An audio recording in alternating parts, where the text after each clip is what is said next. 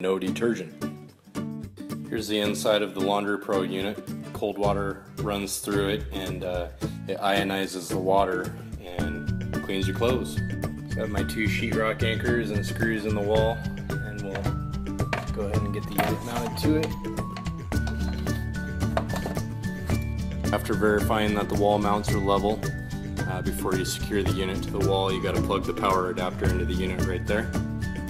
Alright, so I got the unit mounted to the wall, so now it's time to plug it in and make sure that all my connections are tight and not leaking any water. I'll fire it up.